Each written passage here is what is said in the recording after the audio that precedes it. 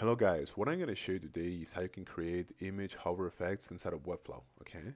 Now the first thing that we need to do is to insert an image, okay? So we're going to go to this section, which is empty, okay?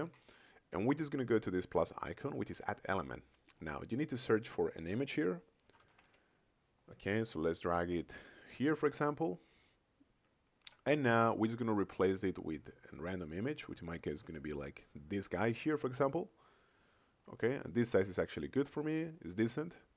So now, you basically want to select this image and you want to go to interactions, okay? And in element trigger, you want to click on this add button and you want to click on mouse hover, okay? Which means that as you hover through this, image, as you pass through it with your mouse, a certain effect is going to be created, okay?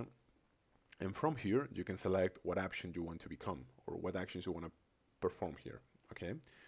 You have multiple of them, okay? But I guess that for a mouse hover, what's gonna look the better is either, a grow or shrink or spin.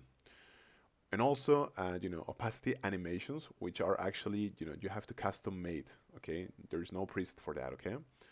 You can also use, for example, something like a bounce and things like that, okay? So let's actually select, I don't know, the grow option here, for example, okay? Let's preview it. Look at this. Okay, as we hover through it with the mouse, it's gonna actually grow. Okay, let's click on preview to see it better.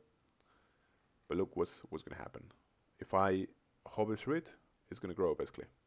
Okay, and you can actually modify the different settings of this hover. Okay, by going to your action that you just created and by clicking on delay. All right, so that's pretty much it. You can also, by the way, go to grow out. Okay, if that's what you want. Okay, that's it, guys. Thank you so much.